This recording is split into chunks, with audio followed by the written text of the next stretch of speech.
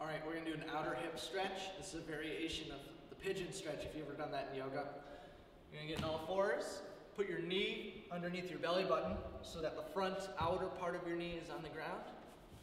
And then you're going to sit back just a little bit into that left hip, okay? I'm not gonna fold down here yet. I'm going to try to turn my right pocket in.